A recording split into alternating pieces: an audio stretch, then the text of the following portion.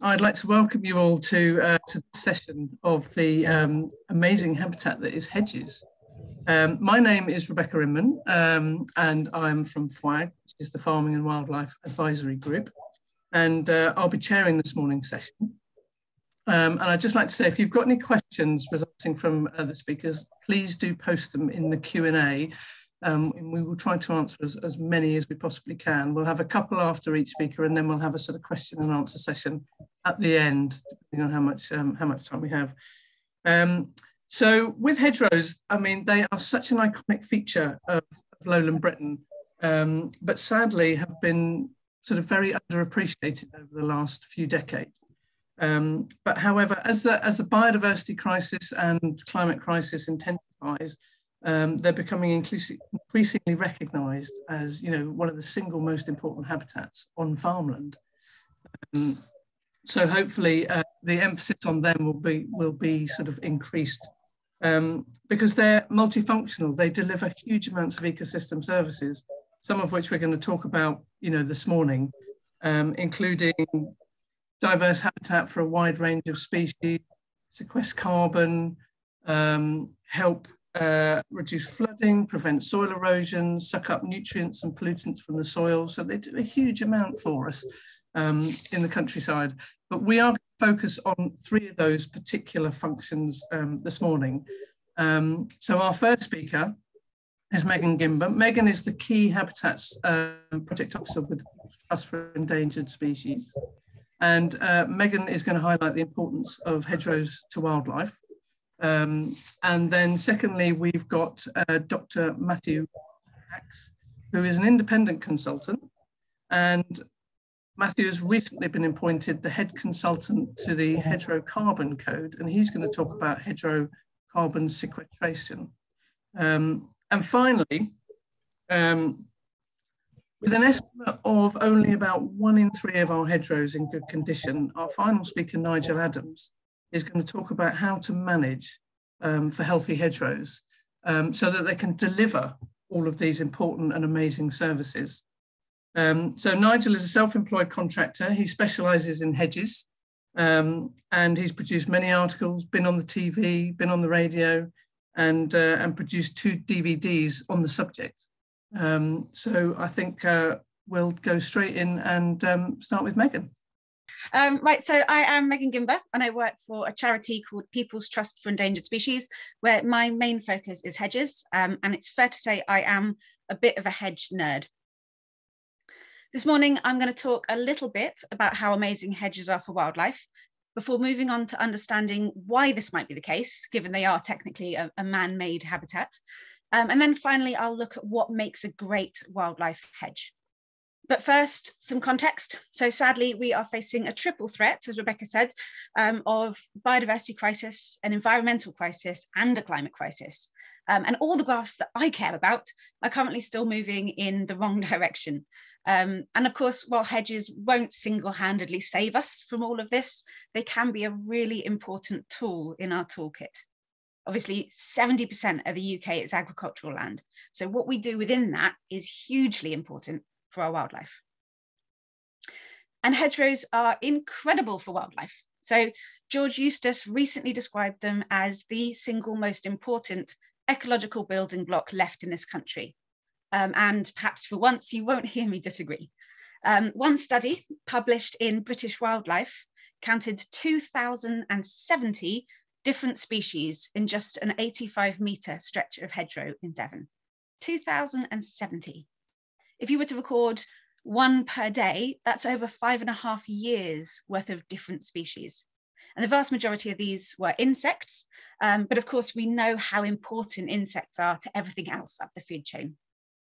And the author of this study, the brilliant Robert Walton, says that even this mind-blowing figure he believes to be an underestimate of the true number, as he was only counting species you can see with the naked eye, and recognises that some groups were also undersampled.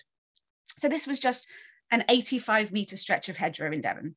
So think what they might be able to hold nationwide. So how do they do it? Well, for wildlife, hedges provide 3 main roles. So firstly, they provide a physical home. So from nesting birds, hibernating hedgehogs, dormice, and other small mammals, to insects like beetles and butterflies.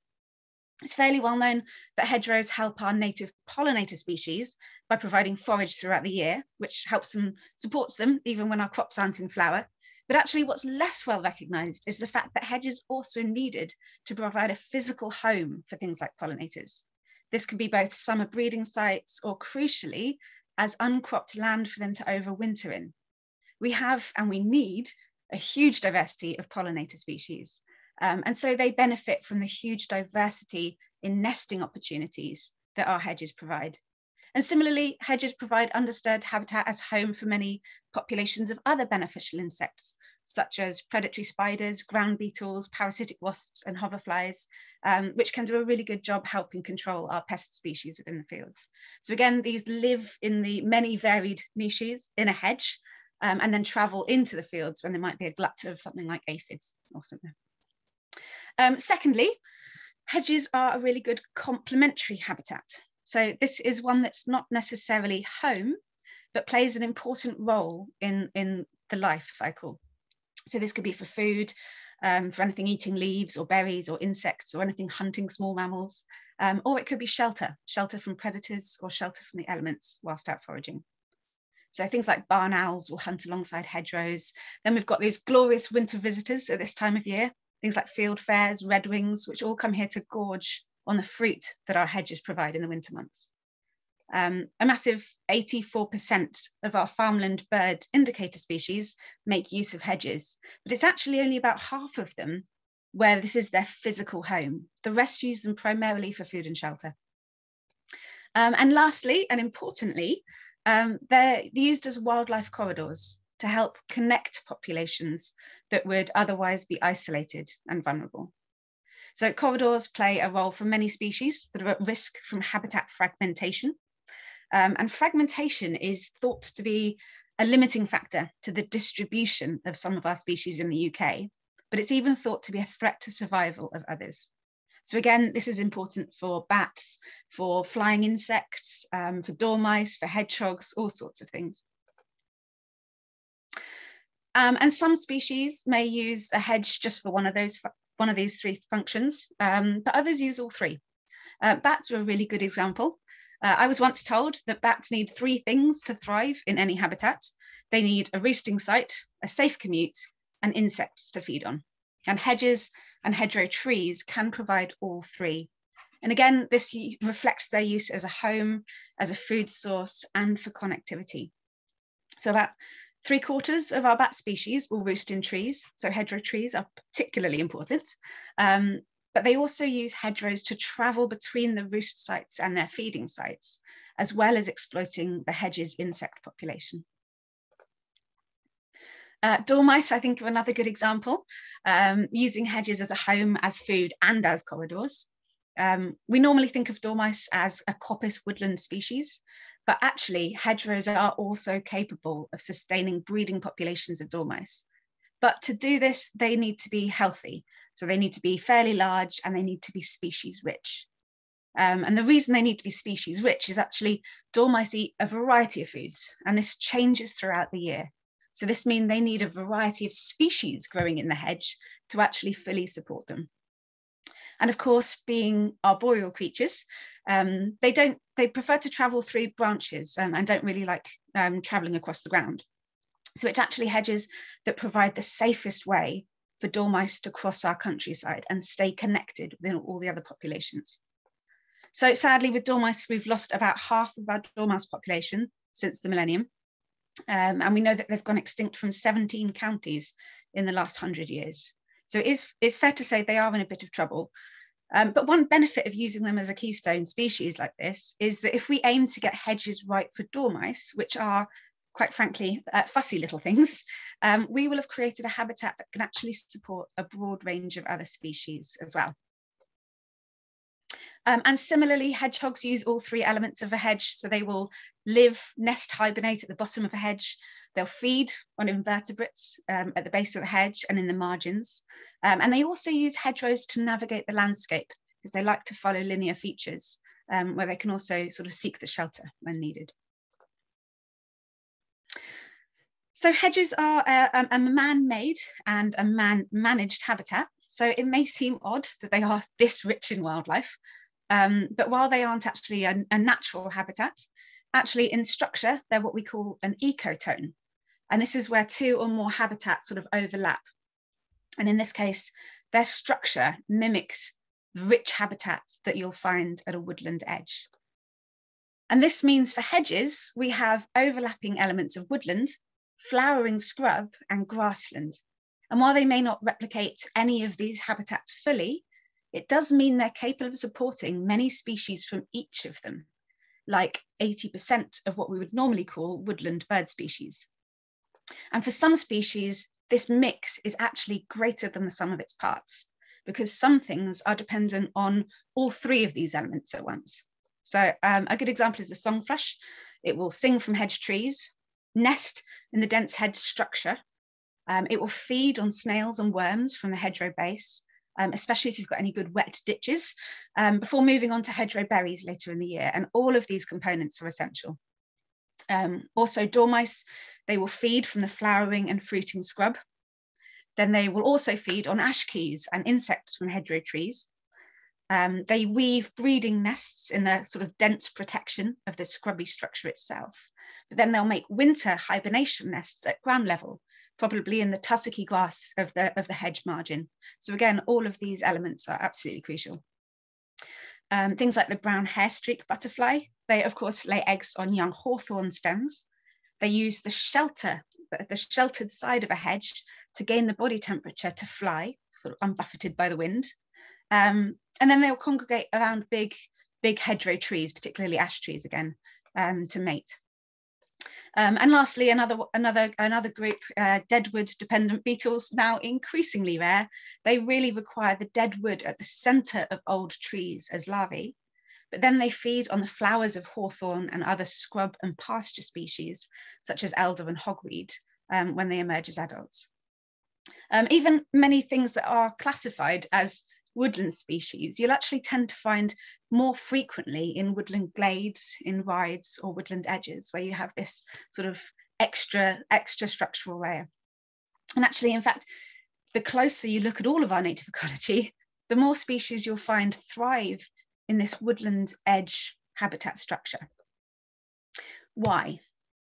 Well, an alternative theory to the closed canopy theory, which is the one we were all taught at schools, that a squirrel could merrily hop from tree to tree, Land's End to John O'Groats, is that the pre-agricultural wildwood of this country was actually more of a mosaic than that. And this mosaic, of course, had plenty of woodlands, but it also had glades. It had areas that were open with scattered trees in scrub and pasture, all of which was kept more open by herds of large herbivores. And of course, things weren't neatly sectioned off as they are today. There was no fence line to neatly divide woodland from grass. So basically, there would have been much more of this woodland edge habitat structure. And of course, it was all in flux. It was all at different stages of succession as herbivores sort of crashed and crunched and browsed vegetation as they move around the country. And in this way, that mosaic was dynamic across time and across space. So where herds had passed through, pasture would have been grazed, scrub plants will have been browsed down a bit, and some may even be knocked over by some lumbering big herbivore with an itch. In areas that were less frequently visited, scrub will spread out and pave the way for new tree establishment too. So if this habitat combination is what a lot of our ecology adapted to, it may help explain why the cultural habitats, the man-made habitats that mimic this structure, so things like hedges, wood pasture, traditional orchards, are so rich in wildlife. So if anyone tells you that hedges aren't important because they're just a man-made invention or they're not natural or old, I would say just ignore them. And of course, with hedgerows, we have confined this habitat structure to narrow corridors. We, of course, can't let them endlessly encroach into all of our fields. We do also need to eat. But while we sort of may have lost that sort of spatial dynamism, we can still ensure it keeps this magic habitat combination at this valuable stage of succession through changing how they're managed through time. So again, if much of our wildlife adapted to thrive in this habitat structure, and maintaining this habitat structure is dependent on some level of disturbance, then we can use this to inform how we manage our hedges, both to ensure their very structural survival, but also so that they can be the best habitat for wildlife in the meantime. And conveniently, this is a way of managing hedges. It's no new thing. It's actually the way we had been managing hedges for centuries. I won't go into it too much because Nigel will cover this much better than me later on in the session. But what I will say is that when young, most of our scrub species respond to the growing tips being cut off by occasional light trimming, as they would have done to the occasional animal herd browsing, by putting more effort into branching growth, like a pufferfish. And done well, this can create an amazing density of growth, which provides fantastic shelter for nesting birds and mammals, but of course can't be done too often or for too long. And then of course, most of our scrub and tree species respond to laying and coppicing as they would have done to being knocked over by some large herbivore by sending out shoots from the very bottom. And this can reset that sort of cycle of succession, ensuring that this magic habitat structure combination isn't lost. Okay, so I think that's probably enough of a ecological history lesson. I will move on to having a closer look at the structure of a good hedge for wildlife. So first of all, I'd say a mix of different plant species is fantastic. Hedges with more plant species have a higher diversity of invertebrates and birds. And partly this is because each plant will have something that specializes on feeding on it, but also because it tends to mean you get a better year-round availability of food sources. They all flower and fruit at slightly different times. I'll add to that actually that most of our hedge plants blossom and fruit on second year wood. So even if you have a hugely diverse mixed species hedge, if it's trimmed to the same point each year, you'll cut most of the flowering and fruiting potential off, which massively reduces how useful it is to wildlife. Next up, the size of a hedge. So generally, increasing the height and the width of a hedgerow tends to increase the diversity and the abundance of wildlife within it. So not only do wider and taller hedges provide more hedge physical volume, but actually also increases the complexity of this habitat. And evidence shows that larger and more complex hedges provide better shelter for foraging birds and even reduced predation for nesting birds. I often get asked what the optimal size of a hedgerow is for wildlife, but this is impossible to answer. As Nigel, I'm sure, will discuss later, hedges are best managed on a cycle and you can't keep them to any one size. So I tend to just say generally bigger than it was the year before, or bigger on average within its life cycle. Then we've got structural complexity. So some species, like I mentioned, with things like the song thrush and dormice, they actually need several hedge features throughout their life cycle. You can take this a little step further too, given that different species have slightly different needs from a hedge. Ideally, we want to see many different hedge structures represented across a landscape at one time. Then we've got connectivity. So hedges that don't have large gaps and hedges that do connect other habitats are particularly good for this wildlife connectivity, connecting up all the different other patches of habitat in the country. A margin at the base of a hedge not only protects the roots of the hedge shrubs and trees from disturbance, but it's also great for wildflowers, for grasses, which in turn are amazing for foraging and nesting birds, small mammals and insects. Some hedges might also have a ditch, and wet ditches are especially good because they mean you might have a new set of plant species that can grow there, and a new set of, and an extra abundance of invertebrates too. Likewise, hedge density extending to the ground is crucially important for shelter, for nesting birds, insects, reptiles, small mammals, hedgehogs, etc. Unfortunately, the base of a hedge can actually grow thin through grazing damage, over trimming, shading, and this actually can act as a good indicator that a hedge might need some rejuvenation.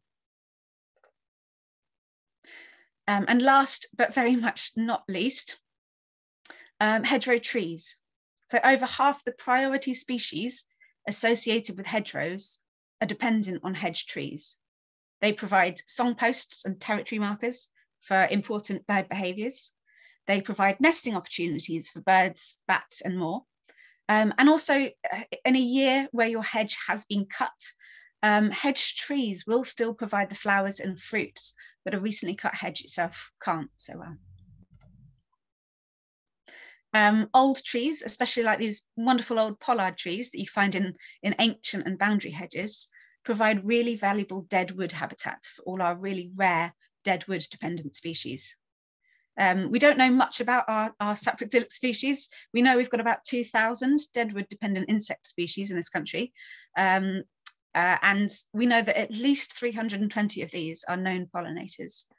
So it is a very important group to look after. Sadly, we lost a huge number of trees to Dutch elm disease. We're in the process of losing more to ash dieback, and we're not establishing enough new hedge trees to accommodate these losses. So the left-hand slide of this slide shows an old Ordnance Survey map, and beside it is the satellite image of what this land looks like now. So obviously there's a couple of hedges gone there, but what I think is just as striking is the loss of mature hedgerow trees, which are those sort of individually marked blobs on the left-hand side, which are, you know, individually indicated on this old map, and almost all gone as seen in the satellite imagery today. But in a time when tree planting is all the rage, I'd say establishing trees in hedges is a no-brainer. It doesn't take any land out of production. They form open-grown trees, the benefits for wildlife, which could be a whole talk in itself. You can manage them for timber, for wood fuel, for additional crop production.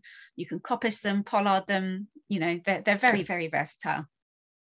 And you can even establish them free through natural regeneration. Just either tag suitable young candidates and spare them from the trim, or you can leave a couple of good stems when you next lay or coppice the hedge. And actually, this method of increasing tree cover has added benefits of preserving genetic diversity present in your local tree populations. And genetic diversity is a crucial defense of any species against the unknown threats of the future. So one oak might have genes that make it naturally better in a drought condition. Another oak may be naturally better able to tolerate floods. And a third may have some natural resistance to whatever new tree disease may be on the horizon. So again, preserving this inherent genetic diversity in our hedges should be a priority. Sadly, we went through some dark decades of hedgerow loss, incentivized hedgerow removal, I should say, where it's estimated we lost up to about 50% of hedges. And when we look at the trend in species that depend on hedgerows, it doesn't paint a pretty picture. So this is the trend for farmland bird indicator species. And remember that 84% of these depend on hedges in some way or another. Similarly, half of our dormouse population has been lost since the year 2000, about the same in our rural hedgehog populations, and sadly, similar declines across the board. So now I'm not going to sit here and say that's all down to hedges. We know there are several other factors contributing to these declines. But given these species all depend on healthy and well-managed hedgerows, making sure we can provide these could be a well-needed lifeline for those species. And I'm glad to say that the outright removal is largely well behind us. And I'm now seeing more hedges being planted than ever, which is absolutely fantastic. What I would say is it's worth remembering that what we have now shouldn't be considered a baseline, that new hedges don't adequately replace the value of old ones and won't do for a little while until they've matured. And given the historic loss, it's more important than ever that our remaining hedges are kept healthy. But what's now evident is that the way we manage existing hedges is of utmost importance, both to the health, the wildlife value, and even to their own future. Obviously, some hedges are in better shape than others, and this has a huge impact on their capacity to sustain wildlife, and even their capacity to act as effective wildlife corridors. So the level of fragmentation showed in this slide obviously makes it nearly impossible for wildlife to use these hedges for any of their three main wildlife uses. And if that sounds like a depressing note to end on, that's because it's not the end. Luckily, hedgerows at almost all stages of their life and in almost all conditions can be brought back into being big, blooming, bountiful, wildlife-filled, healthy hedges. And later in the session, Nigel will explain all. And of course, even if you didn't give two hoots about the wildlife in your hedges, healthy hedgerows are still in our own best interests, as Rebecca discussed earlier on in the session. We're becoming increasingly aware how valuable they are, both for our farming as well as in our battle against climate change. So hedges provide shelter, shade, diet diversity, biosecurity, all of which are important for our high animal welfare standards, as well as for rearing healthy, profitable livestock. But they also provide a windbreak. They can help us reduce pesticide use. They can provide pollinators to help pollinate our crops. Then, of course, there's less quantifiable but extremely important benefits, such as our privacy for tourism and our sense of place. And then things like reducing soil erosion, reducing flooding, reducing air and water pollution, and of course, they also do soak up carbon, which I think is a good time for me to end this talk and hand over to Matthew. Thank you. Matthew, I think we're just going to take a couple of questions from for Megan. We've got a couple in the Q&A. Okay. So I've got one, Megan. This is from Marilyn. Is flail cutting such a bad thing? Oh, I would say no. People expect me to think that the flail is an awful thing, being a hedge conservationist, but it's the way you use it. Essentially, it's not how you cut your hedge. It's not the machines that you use to cut your hedge. It's how you do it. So I would say if you're using a flail to cut slightly bigger each time, you can actually create a really decent, good wildlife hedge that's sort of thick and structural. And also how frequently you use it. Just because you're using a flail, which is a very useful, convenient tool, doesn't mean you have to cut right back down to the nub, and doesn't mean you have to cut exactly every year. So I don't think it's necessarily the flail. I think it's how it's used. We can definitely still use modern technology. We need to. We don't have the manpower to do it by hand anymore. But it's about the sort of the way we approach it. But I'm sure Nigel will give much better information about this in his part of the talk. And one quick other one, which we can do a plug for HedgeLink, but Holly is asking, where is the best place to get advice on hedges for livestock forage, please? And what is not safe, what's not good for what animal? Is there a good book or website or organisation which we can search through? There is, but I can't think of it on the top of my head. HedgeLink definitely, but there is one specifically for animal browsing, but I can't think of it off the top of my head. I will see if I can think about it by the end of this session and put it in the comments. Yeah, we can look that up and post it. There has been research on looking at sort of foraging plants from hedgerows and trees. So. Yeah, looking at the different protein levels, the different micronutrients, yeah, all sorts absolutely. of stuff. There's so much evidence to show that actually having availability of browse can have a huge benefit on animal health. Brilliant. Thanks, Megan. Okay, handing over to Matthew. Great, thanks. Yeah, so I'm going to talk about hedgerow carbon sequestration. With a spotlight really on what we can do with existing hedges, but also include all sort of latest evidence that we have, and some of the interesting opportunities that are now starting to emerge. So as Megan sort of described a little bit, hedgerows really, they're a man-made construction, effectively to distinguish field boundaries and to help retain livestock or prevent livestock from getting into crops. But nowadays we're appreciating hedgerows for so much more, cultural value, and for want of a better expression, ecosystem services, biodiversity, habitat, etc.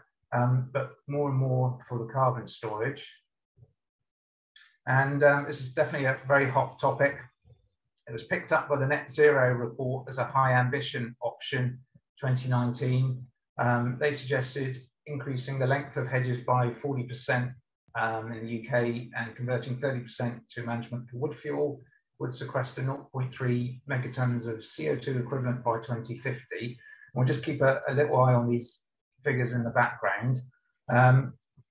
So the NFU's response was in a sort of campaign response, was that enhancing existing hedges and new planting could actually sequester 0.5 megatons of CO2 equivalent per year, and then get into the detail of how these kind of things could be achieved. So they thought it could be done through the new environmental land management scheme, particularly.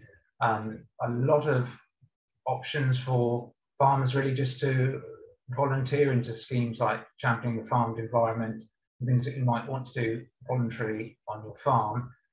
But if we could obtain some form of carbon price or carbon trading, then that might be another incentive to start changing what we're doing.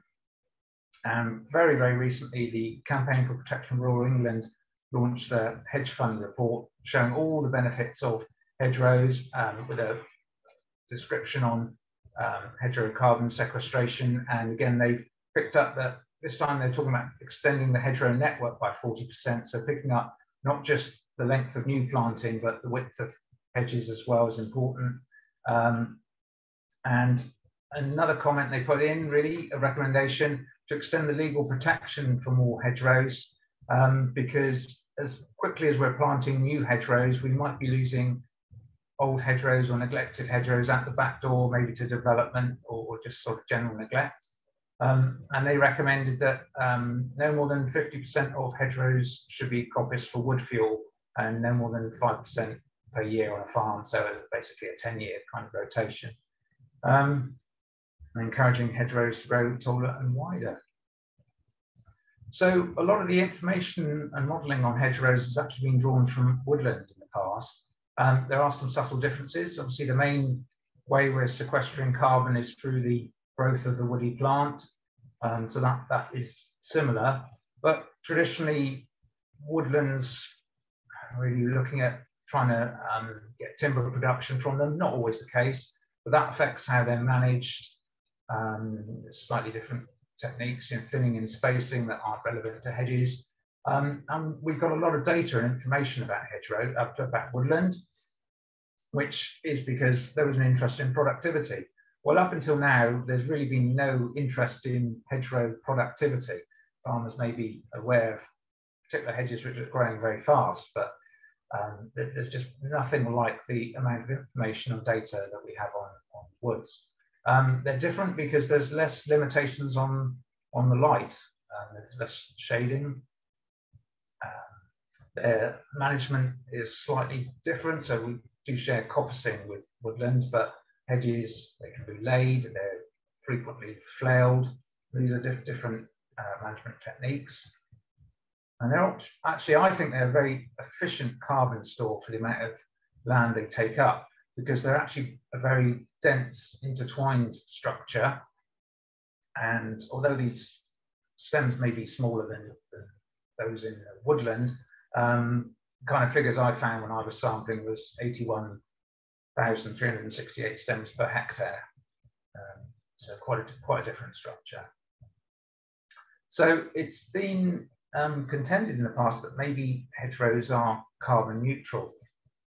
And this is because if we look at the pictures on the left, our hedges are always growing, and this is something that, say, Nigel will be going through as well later on. But if we're not managing our hedging in some way, we end up with a line of trees, which I'm treating as a different structure, or maybe in order to try and control this hedge, we really overflail it and overmanage it, and we end up with something like the picture in the bottom left. And eventually we end up having to coppice this or maybe lay the hedge, and we remove all the material. And traditionally this material was burnt in the field. So overall, on a period of time, we've accumulated some carbon, but we've then burnt it off and sent it back up into the atmosphere. So there's carbon stored in the system, which is storing more carbon compared to a crop, but it's sort of cycling round. So one of the first sort of things, and this is the sort of the system view, is kind of where I'm really interested. So one of the first things that came out, and this is a couple of people looking at this, but particularly a report from the Organic Research Centre, the TWECON project. And what they found was using hedges for wood fuel, the main benefit was actually the offsetting of the fossil fuel that the hedge material replaced. So that's definitely one thing that can be done. And then the other thing is generally what can we do in the system over its period of time? Because if we're doing the same rotation, managing it the same way, we're not really making any changes. So just the way I'm trying to illustrate that, if we take these graph or columns at the front, the blue, that might be our existing arrangement of hedges on a farm or in a landscape. And what we might be trying to do there is to sequester more carbon over time. Is we're moving away from having so many hedges in poor condition, and we start having more hedges in a flail, maybe flail, but in a good condition, bulkier hedges, and moving some hedges perhaps into a long rotation coppice. So I was fortunate a few years ago to be able to actually sample some hedges, get some real data. These were 3 triennially flailed hedgerows at the Royal Agricultural University's farm. And I looked above ground, below ground, and also at the soil organic carbon. So just trying to get some real raw data to this. So what I found was 40 tons of carbon per hectare in these hedges at 2.7 meters high.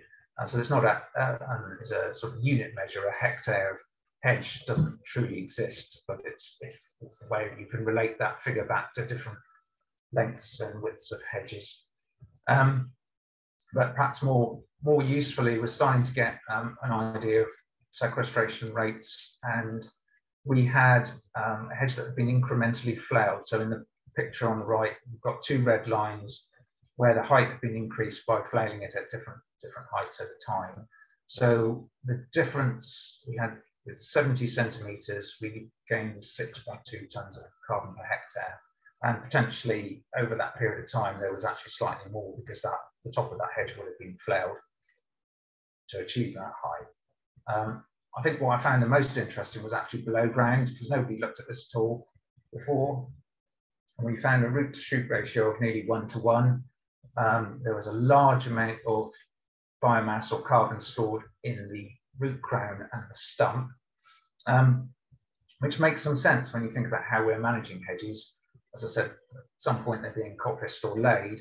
That root stump would potentially support a main stem, a sort of full-grown sort of tree, but we're periodically taking that top growth off, and the plant's responding by putting up all these smaller stems, but the stump and the root crown is still growing to a certain extent. So yeah, fairly substantial amount at that point.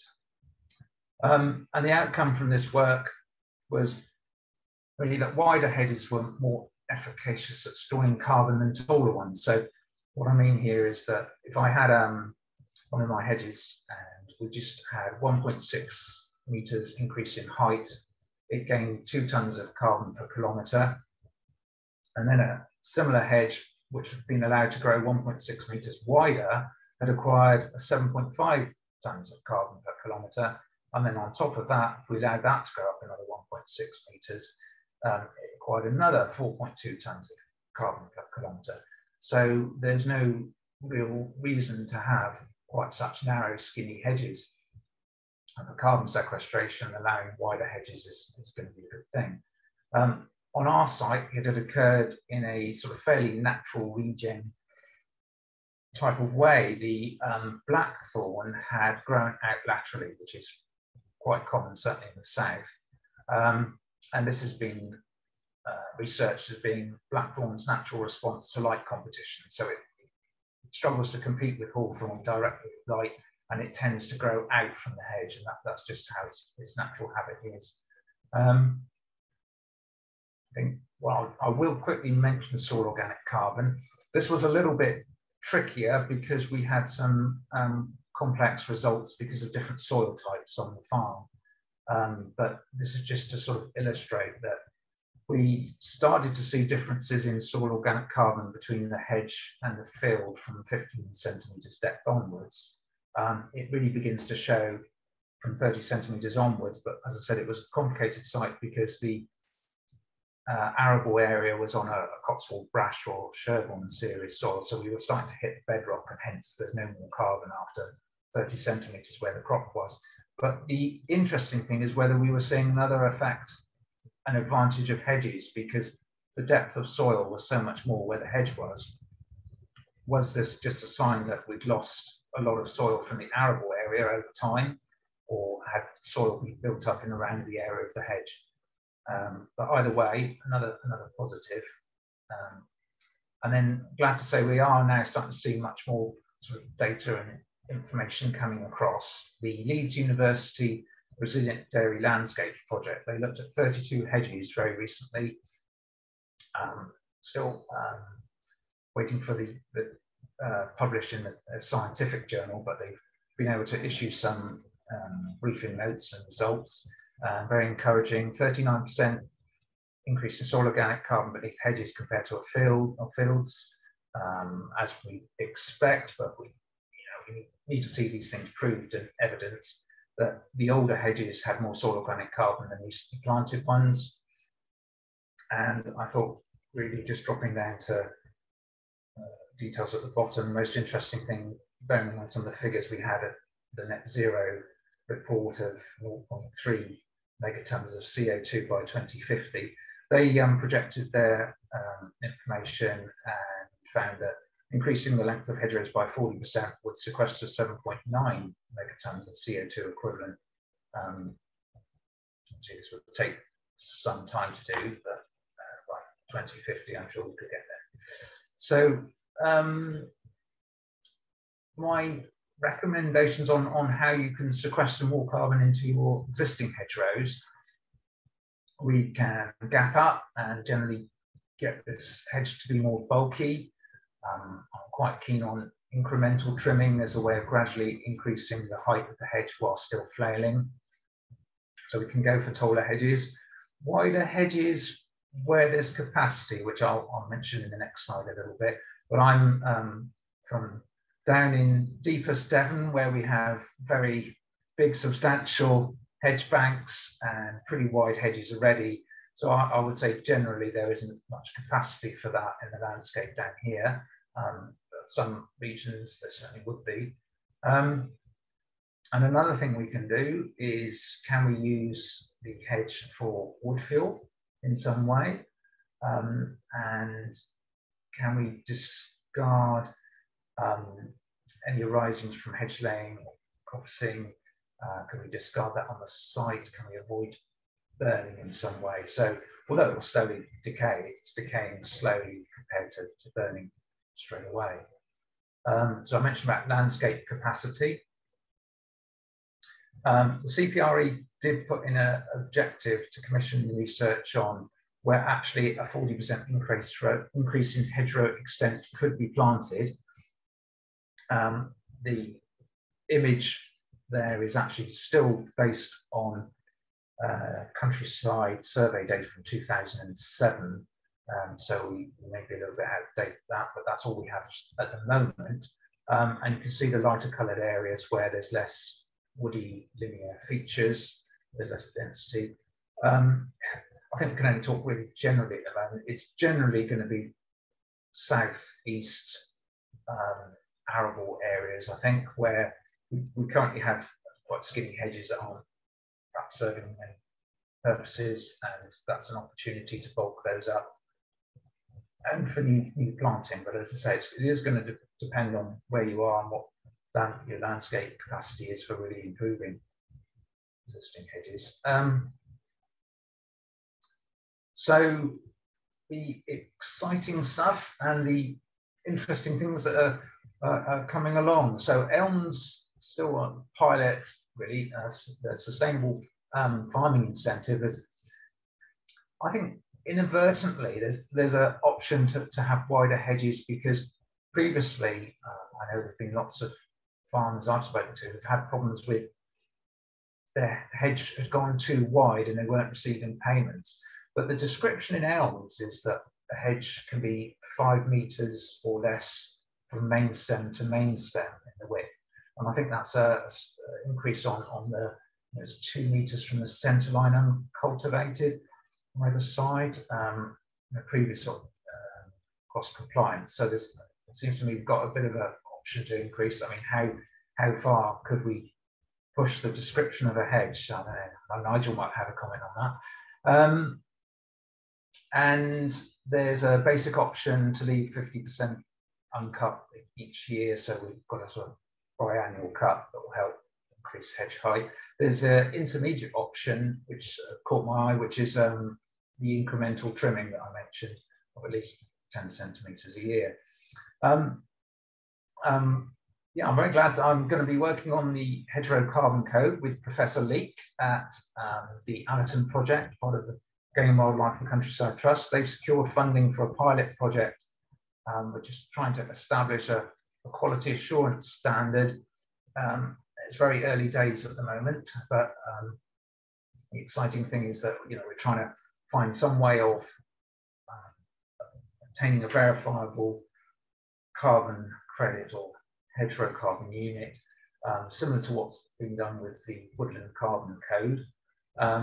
Its initially interest is from agri-food supply chain, so it's been described as insetting or sort of offsetting within the supply chain. That's the initial interest. Where it will lead, I can't be 100% sure, but we haven't got anything like that at the moment, and this will help to define some sort of standards. I think probably more like offsetting than open carbon trading, but as I said, I'm just sort of speculating at this stage where that will go. So that will be good to get some standards in place, which we don't have at the moment. Interesting things that come out from that is, how do you value and reward what's already been done? Because the obvious thing with any sort of incentive towards sequestering carbon is, right, that incentive is going to be aimed at the people that improve the skinny hedges and planting new. And yet a lot of work has already been done. So how can we sort of reward that? And then the things I'd sort of bring up here, don't necessarily have all the answers, but how could we incentivize perhaps using more hedges for wood fuel?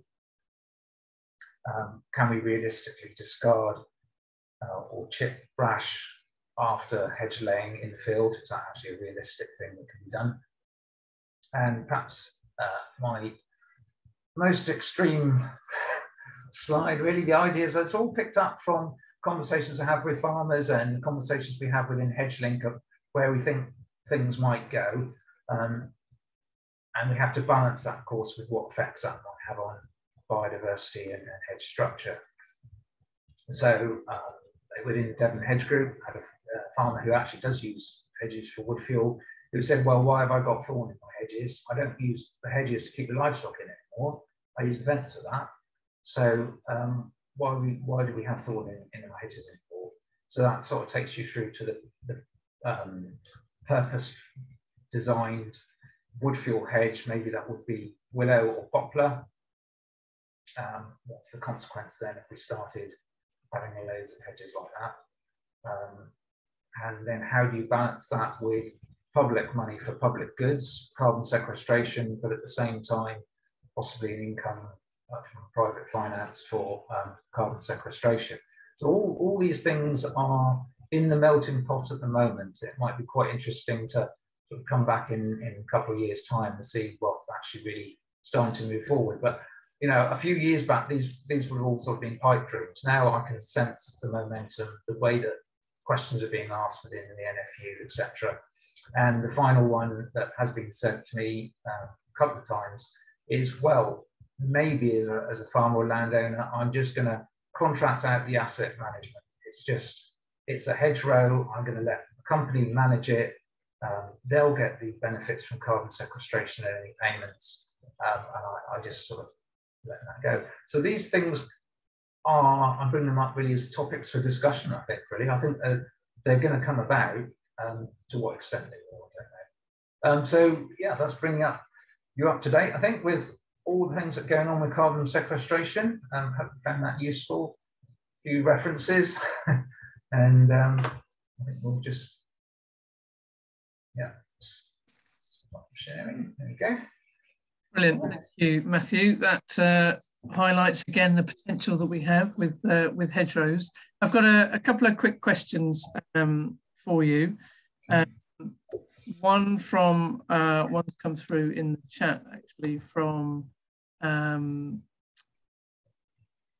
me just find it, from Becky Wilson. Good morning, Becky. Just asking about is there any data on the sort of carbon capture from cutting versus sort of hedge laying? Have you got any sort of data that, you know, splits those different management types? I could probably access some. Yeah, I mean, you've got to think that the hedge laying is probably still part of your management for that hedge. So the consequence of the hedge laying, you're going to be removing some, you know, quite, off the top of my head, I'll be thinking 2/3 of the above ground biomass is probably gone.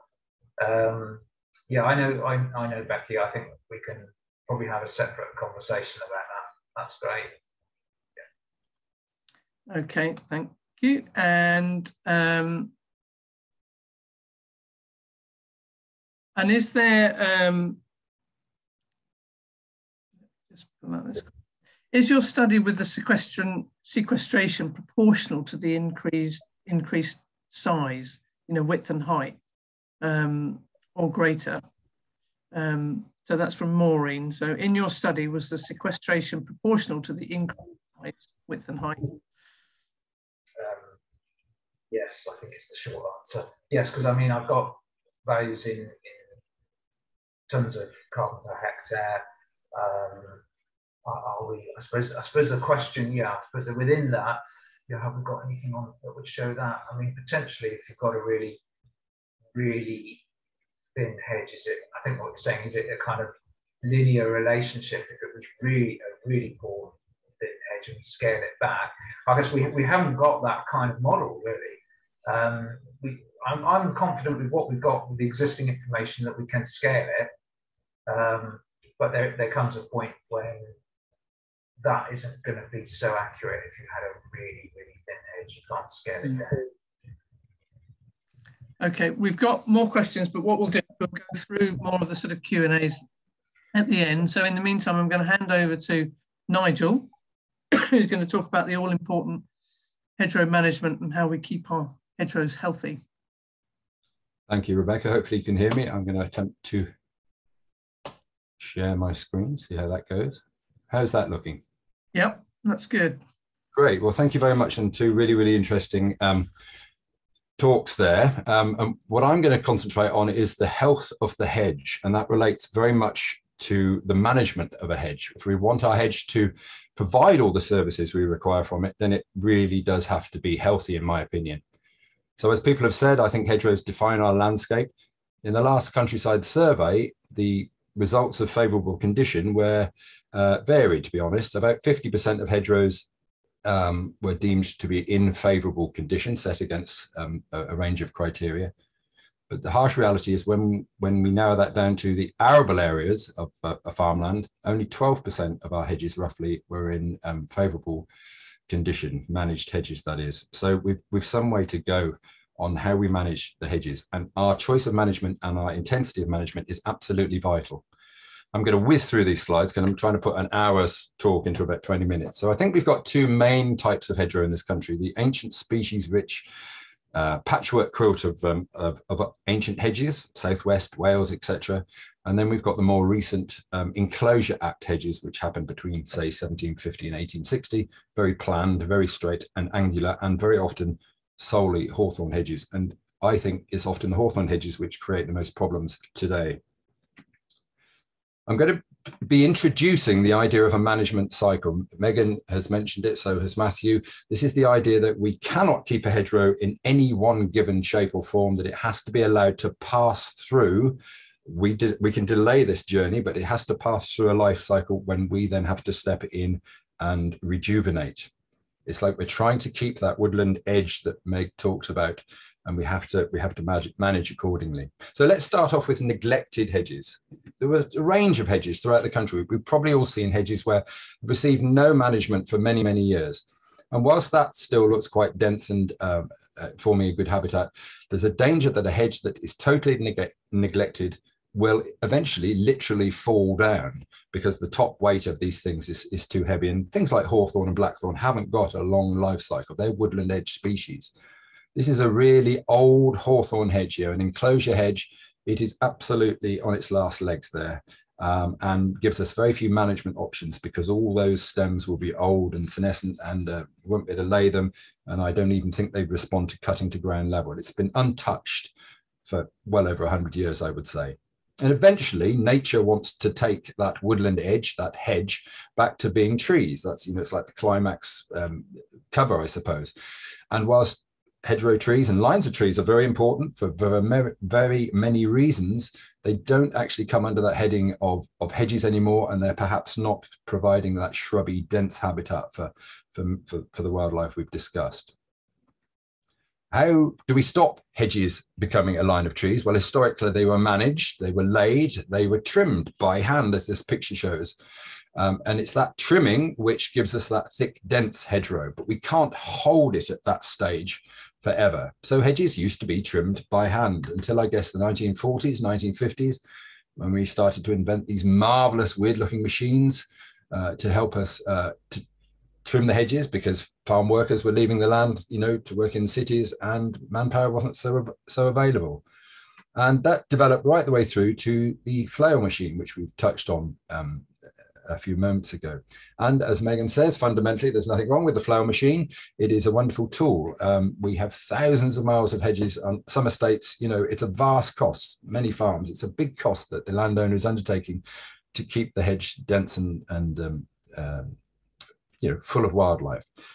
But we can go terribly wrong with the flail machine. And it's my view that we're over trimming in many cases. This is a well-trimmed hedge. This is nice and wide. The machine is backing out slightly every single year, incrementally allowing that hedge to develop. It's thick, it's dense, and yes, it's tidy. And we do, some people require sort of tidiness in the countryside, which we'll talk about more perhaps. But many hedgerows are looking like this. This is a typical hawthorn hedge, what I would call an enclosure hedge. It has been trimmed at the same height for many years, probably since the 1960s, and it simply cannot stand that regime. Literally, it has been being cut at the same height, like not up or down, the same height every time. And all the bases of the stems are becoming rotten. Another example, I'm going to show you a few examples of this now. And in there, that diagonal thing there, we call the pleacher. That's when we're hedge laying. That's a sign that this hedge was laid once. We know, therefore, that it was had many stems, it was tall, and it was laid down. And I know Megan talked about she used the word complex when she talks about the density of a hedge. And it's interesting, we call it a pleacher. They come from the same word, pleacher, plesse, it's the Latin word. And that's where the word plex comes from, in complex, actually. I learned recently, which I found quite fascinating, that by laying, we're making something more complex by pleaching it. Here's another one. This was actually sent to me the day before yesterday by a farmer, actually in Shropshire, saying, what can I do with my hedge? I'm getting a bit worried about them. And this is just, a sad indictment of where we are with these hedges. They're absolutely rotten at the base. I don't know whether this hedge has been sprayed at the base. I don't know what. Being cut at the same height, giving us no ecosystem services whatsoever. This one almost defies words, really. It's just, there we have it. It's being trimmed at the top. It's being grazed at the bottom. It's got no floor at the base. It's just dreadful. And this is, I show this, it's not necessarily a hedge, but it's a sycamore tree that's been cut at the same height for so long that it's now forming this kind of flat top table that's in the Lake District. So I show all these pictures just to stress this over trimming thing, because I think it's a big threat to our hedges, this constant over trimming at the same height. This one, again, is being grazed at the bottom, cut at the top. Now I liken it to this. I put my hedge here in a steel box. I think they're called gabion boxes. They're often used to put stones into at the side of cliffs and stuff like that. Let's say we planted our hedge and we put this wire mesh cage around it.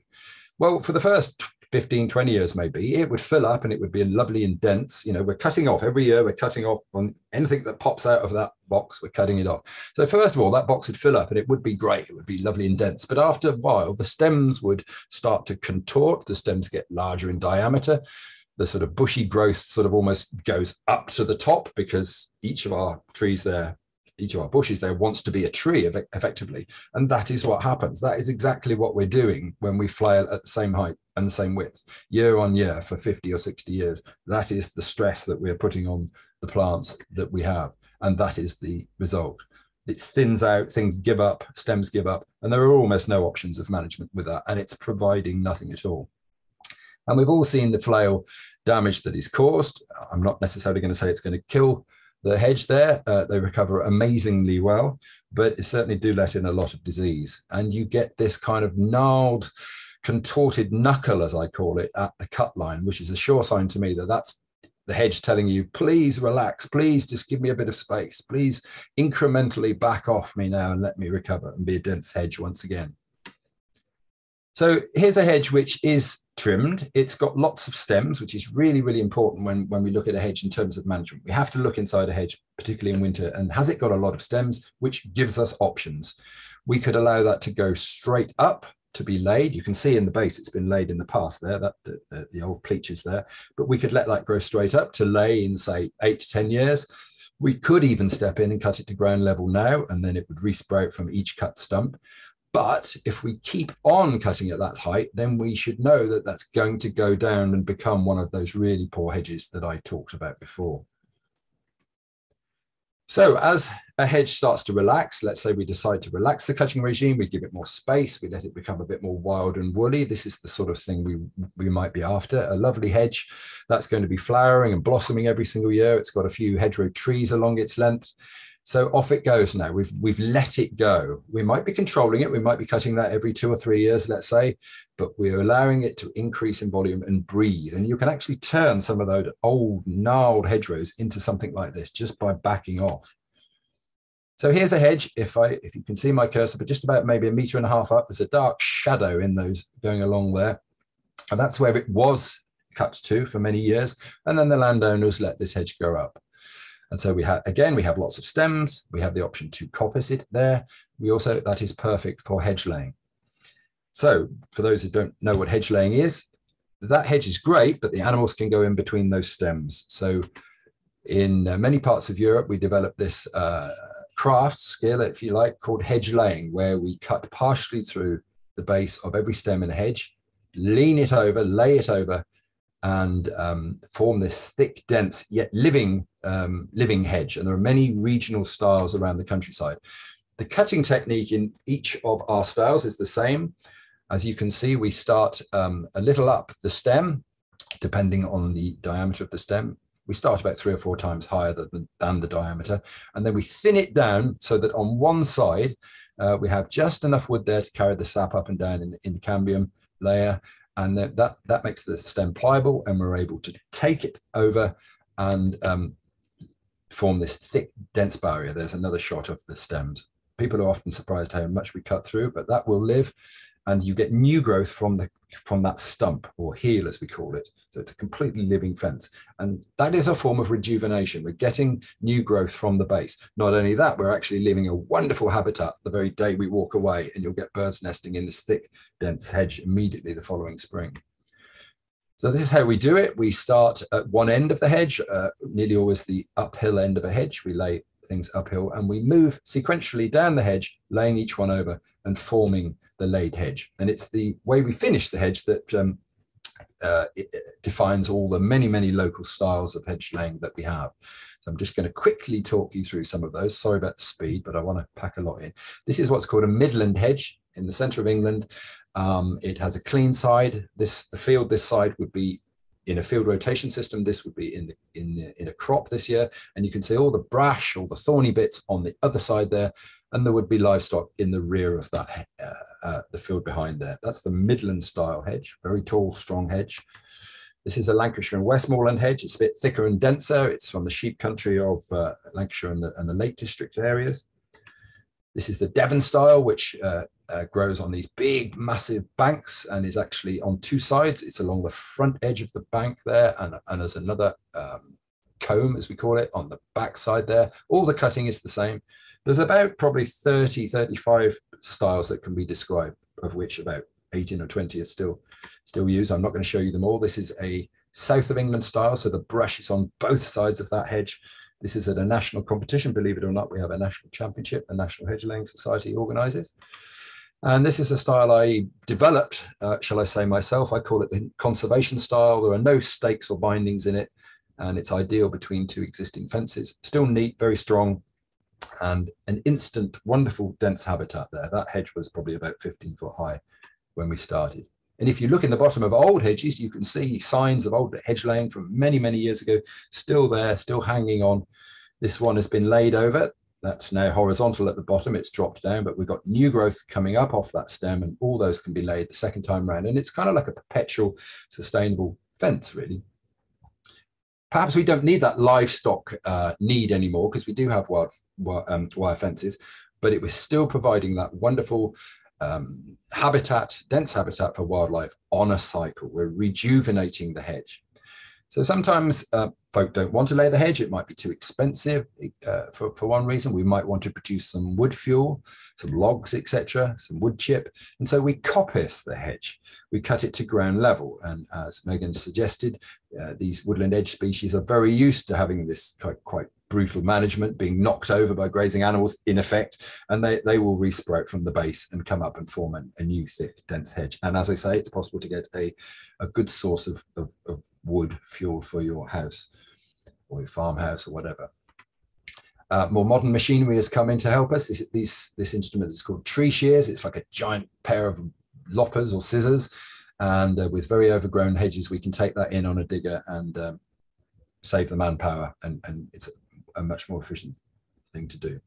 So we must learn that we have to rejuvenate our hedges. It's the single most important thing I think we can do for our hedges on rotation, so that any time on a farm or indeed in the country, there's going to be a mosaic of different heights, densities, old hedges, new hedges, hedges being trimmed, hedges not being trimmed every year, etc.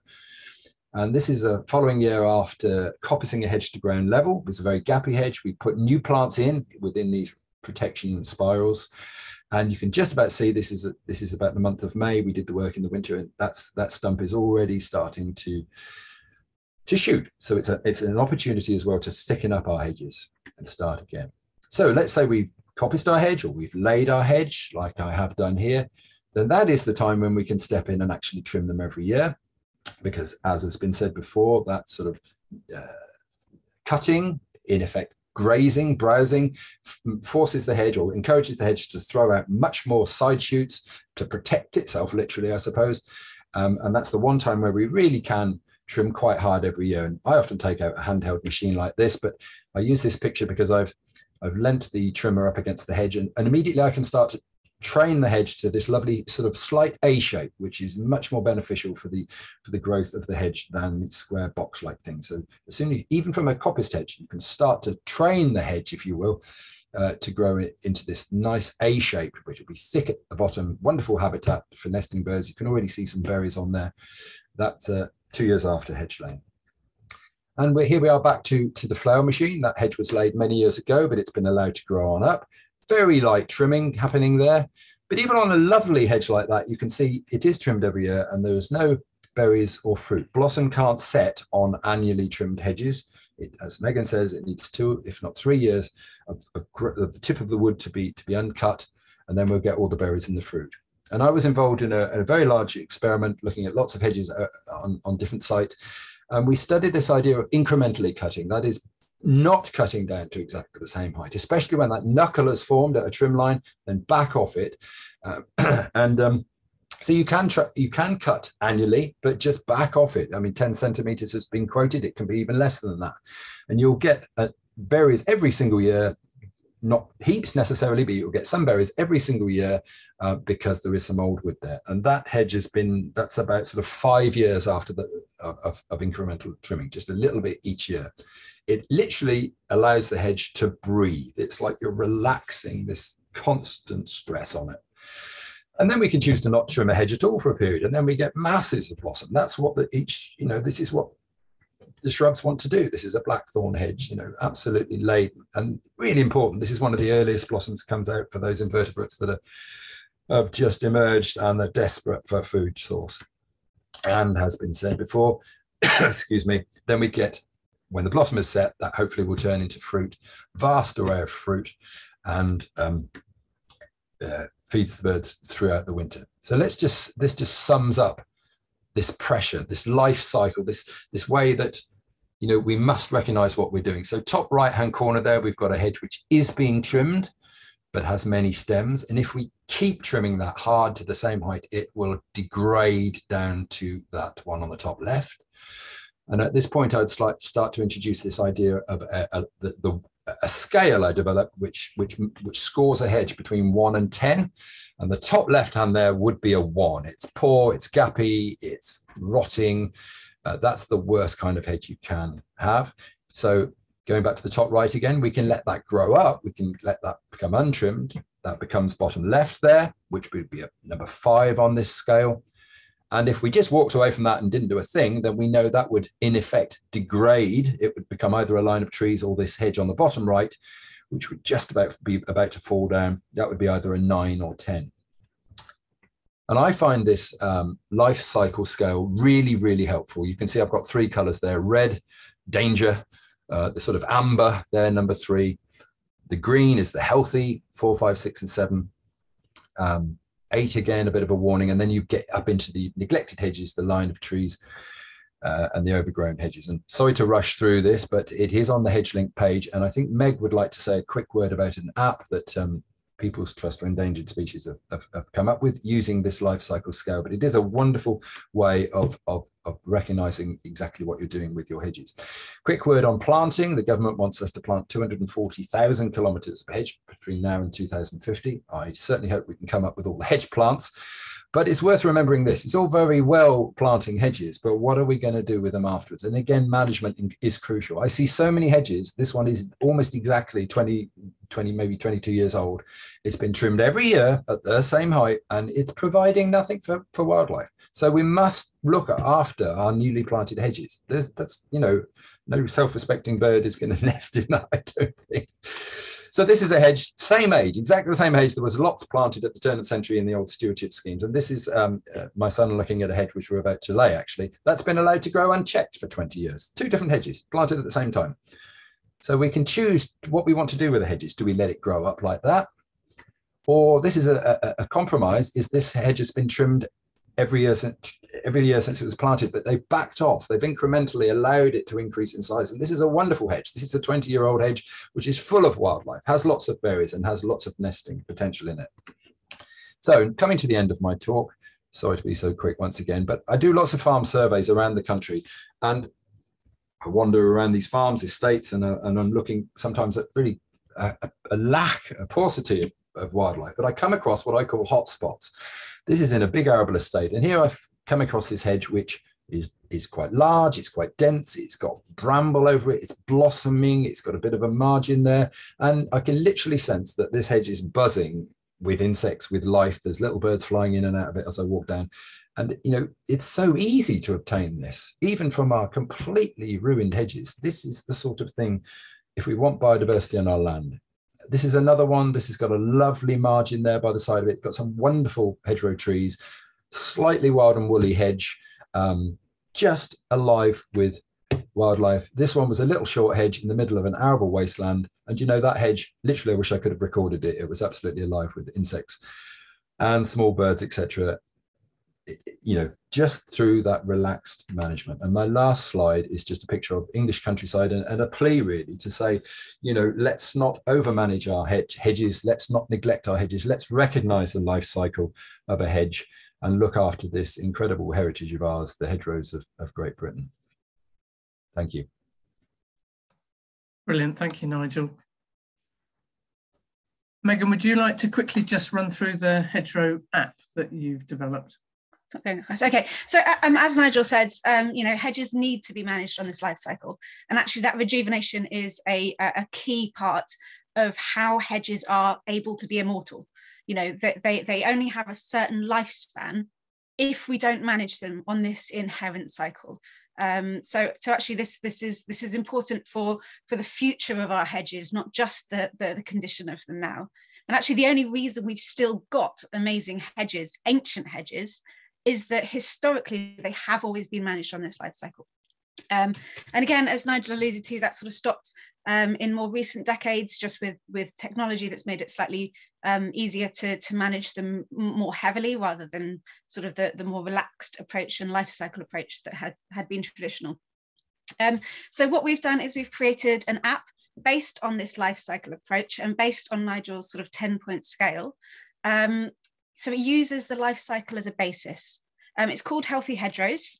It's a completely free app designed specifically for farmers and land managers, or anyone that's interested in bringing their hedges back into this sort of life cycle approach to management.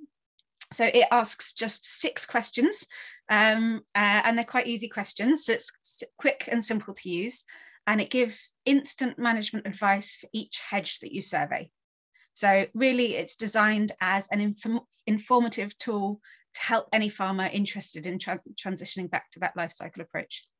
The 6 questions are either multiple choice, such as choosing which hedgerow structure your hedge most closely resembles, or they're like average measurements, such as height, width, gaps, and the base canopy. And then all of your surveys get sort of drawn on a map that you can use to help sort of plan your future hedge management. And there's more guidance on the website to help you sort of work out which hedges to prioritise. So this was developed with thanks to the Green Recovery Challenge Fund project. And I'll see if I should have, no, I don't. I was going to show you a picture of the life cycle that sort of animates what Nigel was saying, that, you know, we've got hedges in all different stages of their life cycle. And through Nigel's 10-point scale, we have a way of bringing all of those hedges back into being healthy, well-managed hedges. So it doesn't matter where you start with your hedge, there is a way of bringing it back into that really good condition. So if you're interested, seek out the Healthy Hedgerows app, have a look at Nigel's work, his 10-point scale, and it will really show you, no matter where your hedges are, there is a way of bringing them back into being these sort of beautiful, wonderful, wildlife-rich hedges. Brilliant, thanks, Megan. Okay, we have a lot of questions for everybody, and I've tried to group some of them. So we've got one here from Georgie Ray. Hi, Georgie. And this is for all of us, really, what our aspirations would be. So how do we think the future of elms can best help farmers to manage these much more valuable kinds of hedgerows in the future? Megan, do you want to I can say that. So far we've I know there's been an announcement this morning, but I haven't had time to look into it too much. But the details that we've had from the Sustainable Farming Initiative incentives seem a little bit similar to what we've seen before, I would say, sort of encouraging relaxed trimming, which is brilliant. What's new about them is that they've added incremental trimming, as Nigel spoke about, which is a fantastic addition. That's not been an option before, as far as I'm aware. So again, just trimming slightly higher, slightly wider, keeps that thick density, stops you getting that hard knuckle at the tissue line, at the trim line. Make sure there's always flowering and fruiting wood, and that's brilliant. But I think crucially, it also means your hedge is also slowly going through its life cycle.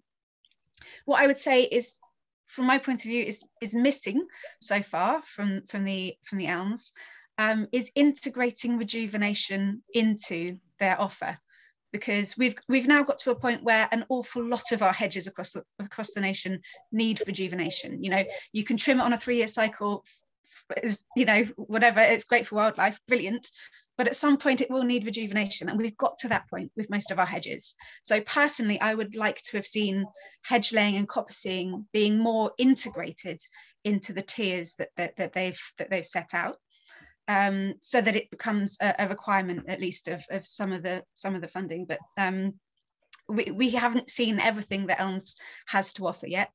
Certainly the sort of the second and the third tiers haven't been fully announced. So hopefully there's still hope that sort of rejuvenation sort of will be further encouraged. There has always been grants for it.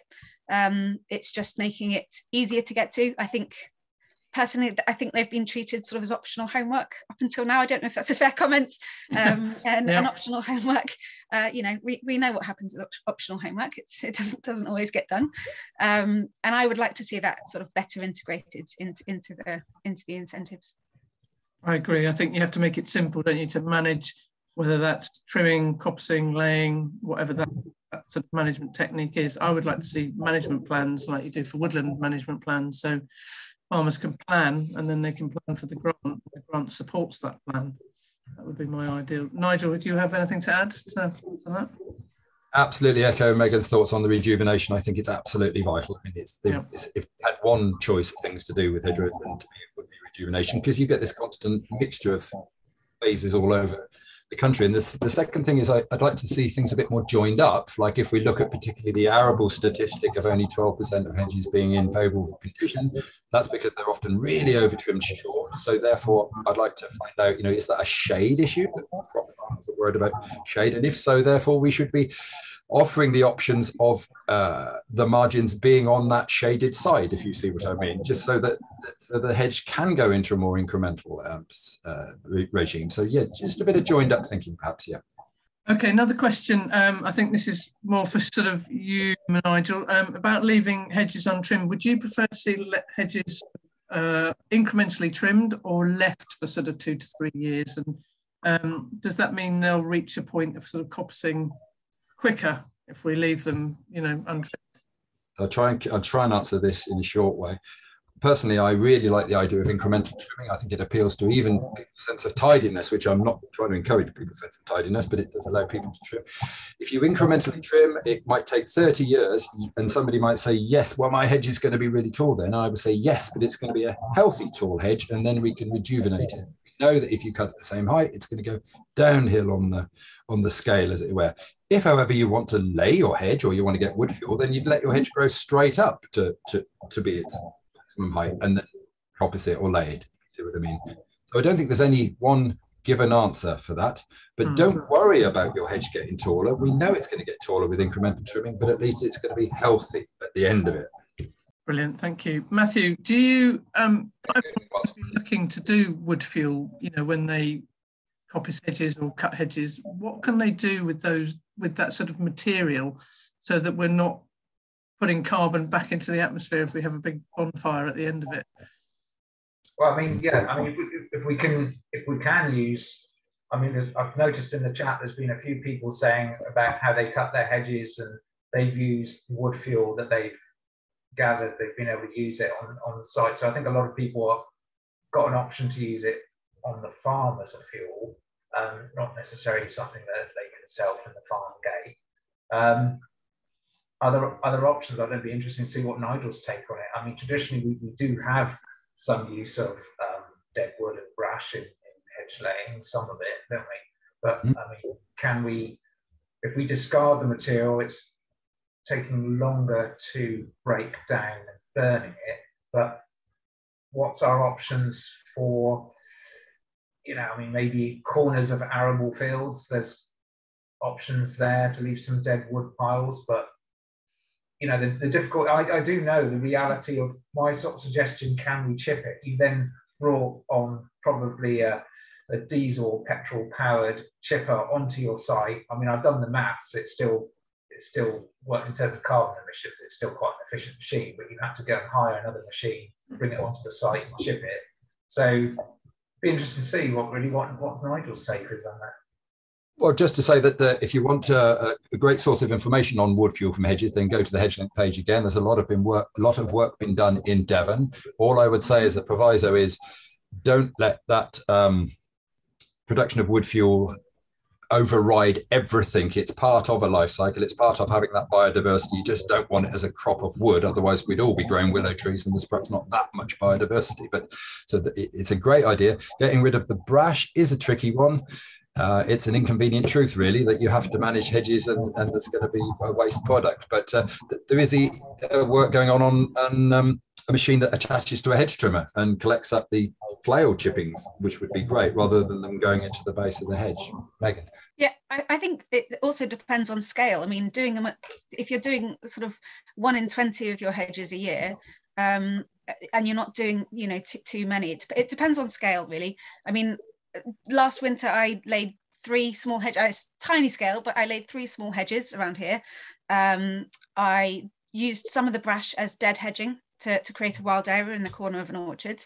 I did chip some of it, but with an electric chipper, but it only goes through tiny stuff with a little electric chipper. And I used that to mulch around young trees that I was planting. Some of it I cut up as wood fuel, you know, just for use in a pizza oven. And some of it, I actually experimented with some biochar. So you can get sort of small biochar producing things that can be trailed along in a trailer, and I think you can get them as efficient as 70% of the carbon is stored, and that's then a really good way of adding carbon to soil as quite a long-term carbon storage, as well as sort of improving the soil conditions as well. So as and when the sort of biochar technology sort of increases and we get sort of mobile biochar sort of producing equipment, that could be another option. But certainly, you know, it doesn't all have to be stacked up in a field and burnt anymore. We do know that there are other options depending on your scale, depending on your hedge, depending on your priorities. And certainly where deer and are big pressure, which they are in East Anglia, you need to put quite a lot of that hedgerow brush back on top of the cut stalls to prevent the deer from hoovering up all the new shoots. So we're coming close to the end now. So we've got so many questions, and I'm sorry that we can't answer them all through this. One thing that I would like us to just sort of mention is hedgerow trees, which I know, Megan, you did touch on, but the importance of hedgerow trees. And one of the questions was, you know, how many trees should we be planting? So when we plant hedges, you know, we mustn't forget to plant our new generation of hedgerow trees. Megan, have you comment on the value of hedgerow trees? Yeah, loads. I mean, for one, this could be a whole new talk. So many values for wildlife, but actually I think we've also sort of got a bit of shifting baseline syndrome with hedge trees. We think we're sort of at capacity with hedgerow trees, but if you look at the old maps and see how many we used to have loads. I mean, I'm down here in Devon, and we've got, we've got brilliant hedgerow trees down here, and even here I look at the old maps and go, wow, how many we used to have. Now, they can be a bit of a problem. So in, like Nigel said, in sort of in the Midlands where you've got enclosure hedges that are all sort of hawthorn, hawthorn's a little bit shade intolerant. So if you've got a whomping great oak in your hedge, it can sort of punch holes through it. Down here in Devon, we sort of fixed that problem hundreds of years ago by having mixed species hedges. And then you've got things like, you tend to get, if you've got a big old oak tree, you tend to get things like hollies and hazels and species that are actually much more shade tolerant underneath the tree themselves. And that actually can really help reduce the sort of shading impact on the hedge. I've got a hedge down here, it's 45 meters long, and it's got 13 mature oak trees in it. And all it means is that the hedge below does get leggy a little bit quicker, which means we have to lay it a bit more frequently. But actually the benefits that those trees are providing us as shelter and the wildlife is definitely worth it. And the landscape, Nigel, you were... Yeah, it's just worth saying, you know, even if you are in the Midlands with the hawthorn hedge and not a tree in sight, just let one of the hawthorns grow up and become a hawthorn tree, for want of a better word. They say that one hawthorn tree provides as many berries as 350 meters of hedge, if you see what I mean. So, and you're producing a songpost. So it doesn't have to be a massive, big, stately oak or something. Just leave anything to grow up every now and again, and it's yeah. It's a really good point with tree sizes as well. Like if you're worried about shading impact, then you can use the smaller trees in your east-west hedges. So, you know, let hawthorn grow up, rowan trees, maybe even field maple, but the smaller tree species in your east-west hedges, because that won't have so much shading impact. And then save your beeches and your oaks and stuff for your north-south hedges. And they, you know, they don't have so much of a shading problem then in your north-south hedges, but they do have like added protection against, you know, the prevailing winds and stuff. So, you know, added shelter. Okay, I'm sorry, I'm going to have to draw it to a close there. We could talk all day about hedgerows and all of it. I'd just like to really thank the speakers for giving up their time and doing some brilliant talks. Thanks all of you for that. Thank you all for attending. Just a reminder, HedgeLink is the website that you want to, which has all sorts of information on it. I'd like to thank you all for your brilliant questions. I'm sorry we couldn't answer them all. Yeah, go to HedgeLink and you can get a lot of information there. So brilliant. Thank you very much, everyone. Thank you, Rebecca. Thank you for watching.